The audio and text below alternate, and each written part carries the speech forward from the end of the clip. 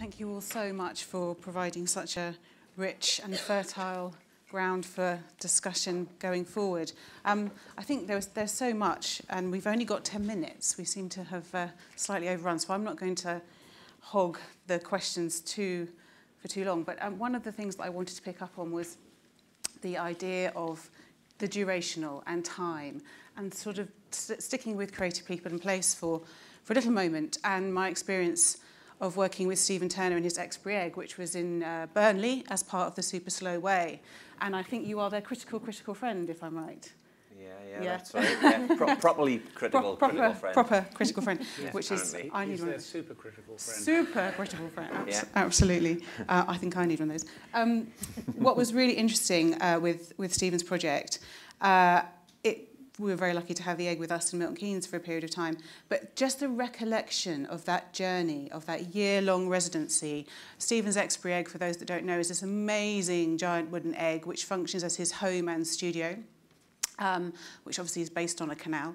It was in Burnley for a year, and just the description of the process of engaging that community, which was in the beginning incredibly hard won. It took a very, very long time for them to even begin to trust this strange entity that had landed. But over that time, over that year period, when Stephen came to us and we invited those families to join us here, the love that they had for not only the egg and their eggman, but the actual experience of being in that place and using that as a conduit to talk about where they lived was incredibly inspiring. And I think I was just very interested in that whole programme of resource that's available to communities and the opportunity to have a brilliant cultural experience in a place where they live and to bring that into your idea of place guarding.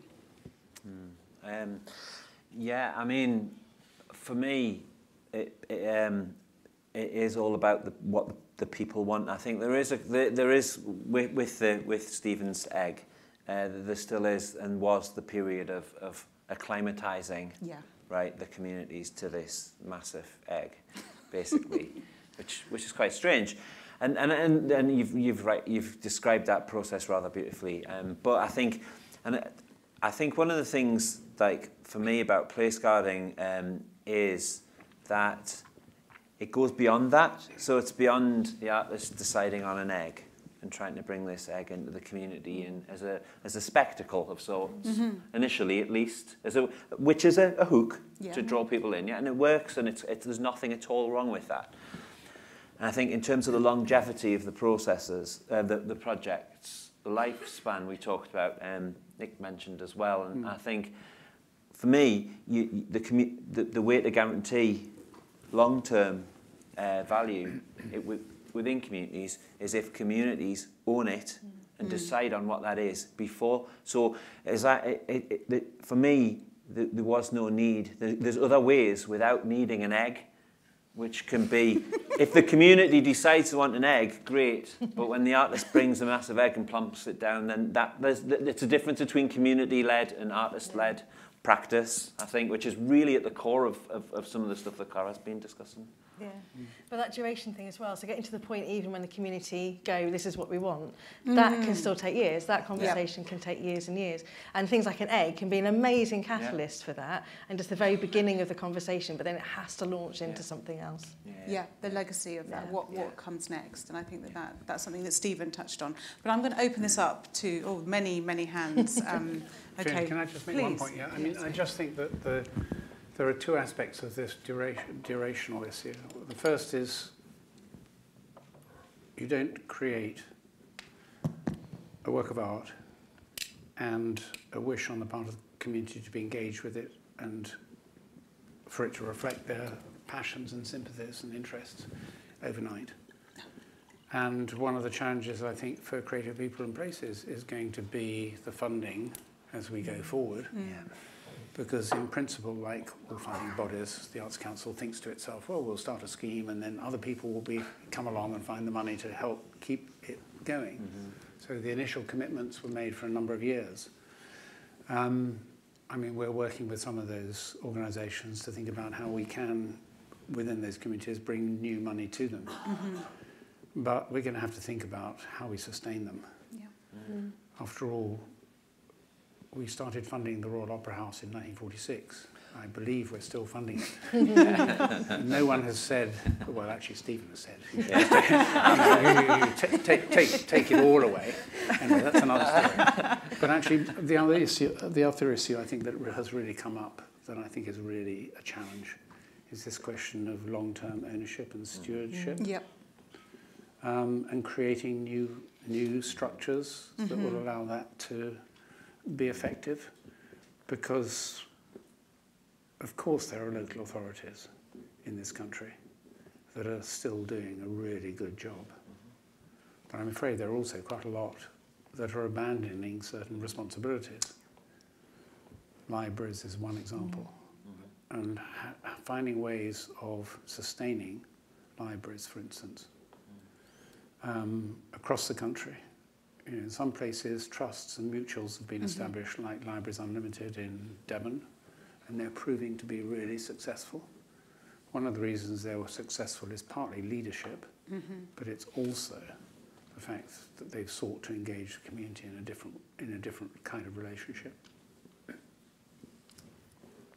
And I think just to thinking on a very, sorry, I'm going to stop very soon and open up to questions, but on a very sort of pragmatic, many conversations that Shane and I are involved with within the local authority here, is there is resource. I think, again, Katie mentioned it earlier, but it's just how we use it really strategically and really effectively. I mean, S106 is there's huge potential there. There is complexity, but there is potential. But anyway, let's open up to, okay, please. Thank you. Thanks very much. Hiya. My name's Mandy McIntosh. I'm from Glasgow, and I'm a big fan of Stephen's. That's why I'm here. I'm doing a PhD at Glasgow School of Art, and what I'm looking at are the potentials of actually removing artists from communities, because the schemes and the areas that I tend to work in Glasgow, peripheral places, housing estates, I guess the kind of little brothers and sisters of new towns are cluttered with artists. You can't move for artists. And they don't really, and I'm speaking as an artist who's done social engaged practice, and they don't achieve that much. And it's actually a real concern. I'm interested that Nicholas mentioned the social justice movement, because the reality is we have actually been doing this since the 60s or 70s. We do have a discipline. We have the discipline of community development, which is taught in universities, which gives us the model for this practice, which is about hearing communities and listening to communities, and understanding as well that creative placemaking at its roots has a social justice element. And that's something that we really need to remember. It's just an observation. Also, the other thing I want to talk about is free labour. The fact that many members of communities get involved in placemaking projects and provide free labour, which is undocumented and unpaid, and is really important. And when communities are cluttered with artists, they tend to pull on the same people over and over again to participate in their work, which is problematic. So, just some observations. Thank you. Okay. Yeah, well, to save Simon's legs. Just a quick point, because I realise I've already had my turn to talk today, but I just worry that something that's not gone acknowledged, that I'm sure everyone will be quick to acknowledge, is that the term community, we're in danger of using it as a sort of community. It's static. It's sort of like, thing-like.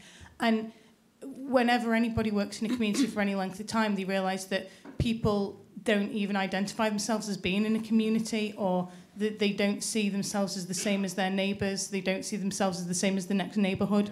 So it's just, I just kind of wanted to sort of make sure that we're kind of going forward with the idea that community, as the problems with defining placemaking is one thing, but the problems of defining community are also legion.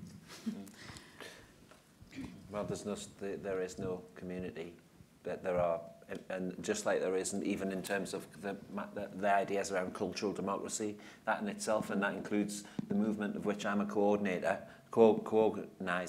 that's false, because what I always say is every community is unique, everyone's different, that we have infinite possibilities, that we can imagine everyone is relational, and it's situational as well. It depends on each location, on the family ties and the histories and the people coming into the area and all the other problems, all of which manifest themselves as a community of communities even there interacting complexly, and that's what I'm trying to get across at with the idea of social, that rather than place making, maybe we need to start talking about space making and understand that space is socially produced and that those social productions are unique to each place.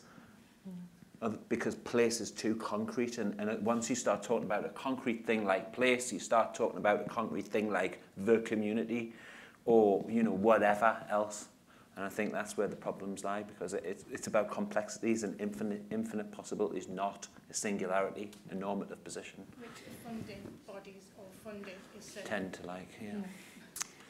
But do you going back to that, sort of touching on your role as a sort of communicator or conduit, that essentially the cultural prism or the cultural role within that is to do that, is to help not knit, but give a voice to that complexity to a certain extent? It's something I talk about. Basically, for me, I consider my role as some sort of mediator. And that mediation, to be fair, is in the projects I've talked about, funded by Arts Council England on every occasion, and Historic England and Heritage Lottery Fund. So it is actually part of this cultural production, part of our scene. But I think that the role of the mediator is really problematic. Right, and for me, I'm constantly considering ethical position, because, to be honest with you, I am working class, and I've had to work hard. I come from Jarrow, and I've had to work hard to get where I am, and I've accrued a lot of cultural capital. But that means I'm incredibly privileged, and community members said to me, when I get them things, this is how bad. When I speak, people listen to and. So in Durham, they've been given land to keep forever, right, which has been demolished, pit houses, to which they can use creatively. We're doing all sorts of creative projects. It's all great. But they asked for that land themselves, and they were told no. And when I came in, I listened, and all I did was echo their voice. Back to them. And suddenly the answer was yes. And that's something problematic, deeply problematic. That's a whole other symposium, I think, that discussion. Okay, Stuart, I can see your hand very high up the back there, so over to you. So that looks like there might be a long list of questions. Stuart Turner, architect. 60 seconds. Oh, very good. I just wanted to put a focus on where we might be going, the way forward. And what I wanted to pick up on was your introduction, Fiona, but also there was one reference that Katie used, which I picked up on. Industry without art is brutality, Ruskin. And it was that industry aspect, that facet that we really haven't touched on, but I think is actually at the core of a lot of this from a structural way forward. Anthony referred to the growth here in terms of the million homes and the Oxford-Cambridge art. So I'd put it would like to put it in that context, but that as a basic model. There is an economic vision, and within that economic vision, they talk of clusters of clusters. They talk about knowledge-led innovation. They have 6 pillars: life sciences, aerospace, advanced manufacturing, transport, energy, creative, digital. Now, what's that all about? But one thing they then do come up with, and this is the one that really fascinates me, inclusive economic growth. I haven't got a clue what that is, but it's a link of those, including inclusive, in an economic vision, that I think there is a link there, and there's something that we really need to get on with, because they then start talking about robust growth that can support social infrastructure. And so I carry on, and I look at the drivers that they talk about, and what I don't see within the drivers that are taking this model forward are art, culture, and the creative industries. So what I'm putting a plea forward for is that you should be out there, have the confidence to say within that economic vision, that creative driver is a central part of that model. And you've got to get that positioning. And if you don't get that positioning right at the start, you're always on catch-up. So I would ask for that to be done straight away, to get out there. Thank you, Stuart. Would anyone like to There is a respond role. to that call for call for action? Well, I think, that's quite an ask for an afternoon's work, Stuart. Yes, absolutely. Okay, I think we've got time for... Yes, please. We'll come down and then we'll go across. I've got a very simple question. Oh, actually. Oh, sorry. No, that was simple. What? Okay, simple then, and then we'll go, if that's okay. Thank you. I've got a very simple question because it hasn't been mentioned yet. What's the role of the arts in post-Brexit Britain? Blimey. Wow. There's another conference, isn't there? Again, another whole symposium. To maintain the exchange, ties, dialogue and communication with the rest of the world. Here. Absolutely. For me, my answer is there will be no post-Brexit Britain. And Cara? I think there's a really important role for the arts in that really community level of just keeping different sides or trying to get different sides to talk and to understand whatever happens. Yeah. That's going to be needed. And the arts is just one facet that can help do that. Thank you. Okay, in the middle.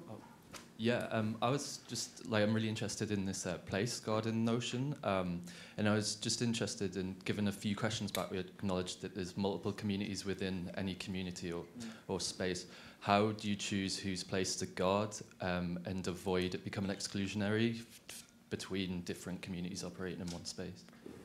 Again, that is problematic. So to be fair, sometimes there's an activist side that I haven't talked about today, and there's commissions, right? In the commission side, I'm commissioned, and often I've had a choice, and I've worked with different communities, and we've gone with whichever one the communities felt had the strongest reaction, I guess. And in terms of activism, then again, it's in response to often people's pleas, or through the network of activists around things like housing or whatever.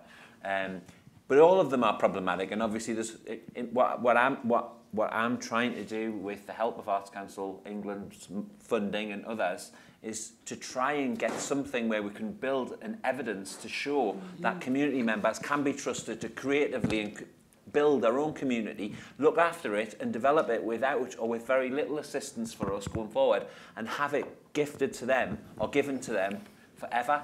And that once we can show that, and this is what we're doing in places like Cardiff, working with the City Council and the Arts Council of Wales, and talking about significant investment into the community to guarantee the long-term cultural infrastructure, which is as well about the creative industries at its heart as well, to answer the previous question briefly.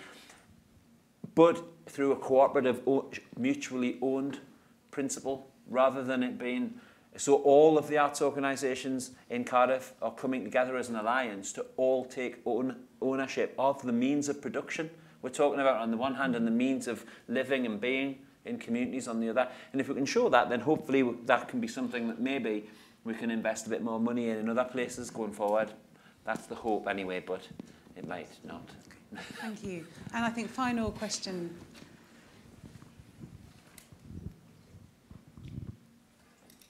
So thank you so much for this talk. It's really, really interesting. I just want to ask about the... Unfortunately, we live in this profit-led, development-led capitalist society, whatever. But how do we fight this post-it note exploitation of communities who are asked to, through development, from developers who are ticking boxes of community engagement, and how do we fight against the exploitation and marginalisation of communities within that system that we're in? Does that make sense? Mm-hmm. It does. Cara, can I ask, would you like to respond to that one first off? It's really hard. It can be very lonely to feel that you are doing it. I've worked with some developers that I would put on an immediate blacklist. But I've also worked with some developers that have actually through a process of time, actually come to see what they do, their role, not just as house builders, but as sort of space makers, really, and have really genuinely got engaged with the community. One of the ways that we've done that is by showing them this is good for your balance sheets. Sort of speaking their language, it's really awful and reductive to do that. But you take them on that journey and actually then they begin to see a different sort of social mission in it. I mean, that's just one slither of it. I think there's something which has been talked about here already today, which is around those governance models, and there are alternative ways of doing things. It's about finding the ways to make those choices, to do the different thing. So I think there are some interesting community different models out there rather than just the developer. Thank you. And I wondered whether you might, Nick, like to talk a little bit perhaps the role that the Arts Council might play in that, in terms of just thinking around making the case for a different approach in respect of, particularly around property developers. And I mean, obviously, from a local authority perspective, we work very closely with them to make sure that as much as possible, that exploitation doesn't happen, particularly through the prism of public art commissioning, which is the area that I look after. But in terms of the Arts Council? I don't know about the Arts Council itself, although I think obviously, I think it's a leadership question at a national level. Because I think one of the answers to your question, I think, is that overused word, the community, all right, the local authority, needs to have a very clear idea about what it wants to achieve and not be frightened of setting boundaries for the developers. That's more easily said in some places than done in others. But we've just seen so much development in recent years that has had a very short life. And we need to be thinking of, I mean, it's a rapidly changing world, obviously, we know. No one could have foreseen the collapse of the retail to the degree that it has collapsed in the last 8 or 9 years. But when I go to somewhere like Leeds and the leader of the council says, well, of course, in the 80s and 90s, the economic regeneration of Leeds was on the back of back office insurance companies building office blocks around the station, as it were. Next, it was retail, famously Harvey Nichols. All that's not going to take Leeds very far into the 21st century. And the only thing that will do that is creative industries, culture, the arts, and the engagement of a wider community in those. I worked with a developer who was doing, there still are, 25-year build, new community for 80,000 people, 8 new schools, it was huge. And their original model was based on selling. The time it took to go through planning, everything that was changing politically and economically in that time, by the time it actually really came to break ground, that model had to completely change, and they realised they were going to be landlords. And so their investment wasn't just 25 years, it was going to be generations of people. And they were amazing to work with. It just flipped where they thought their responsibility lay, and suddenly it wasn't their stakeholders that were going to take the profit share, it was the stakeholders, it was the community. They had an initial seeding of people living in this first phase 1 of the build and started a conversation with them, and it was absolutely brilliant because the community turned around and said, right, those next houses and that next area, don't make them like this, you want to be doing that. And they listened. And it was a really very, I mean, it was just a fantastic project to be involved in. And something like Project Row, Rick started that as a genuine desire to want to give back, but it was never meant to be the solution for the whole of Houston. It's there as an example. And actually, when you're there are so many examples like that you can use. Each of these examples are very, very specifically site-specific, as they should be. But there are examples out there that you can take, you can adapt, and you can make those cases in other places for it. I think just to add one answer to your question, I think, is that the Arts Council ought to be talking to the volume house builders, because, you know, as I sit on the train and travel around the country and you see all these infill groups of houses without a single tree, beautiful curbs and roads, getting to them at great cost. It's really shocking how the resources that are being used so disproportionately. And of course, none of them are contributing, except through Section 106s, none of them are contributing to the building of the schools, the libraries, the social facilities that are really required in those communities. No. Partly because they're building 10 houses or 20 houses. Yeah. And then they say, well, why should I build a school if I'm... So I think we need to get engaged in that, probably. Thank you. I'm very conscious of time, but just very quickly, Simon. I was just going to follow on to that from saying, as well as S106, there's the SILS, the Community Infrastructure Levy, and that's one of the things we're looking at in Cardiff at the moment, because basically there's a clear case for a loss of large amounts of the arts industries because of development, and when that happens, that's a loss of infrastructure, and the council needs to make the developer pay to replace that infrastructure elsewhere in the city. And I think that if we can get these sort of models in place that are just, they're actually almost legislatory, that are there, and there has to be built, then we can start to build creative industries and communities across the country using money from developers. Absolutely. Well, thank you. That's a brilliant note to end on. Thank you so much. Thank you to you all today. It was a fantastic discussion.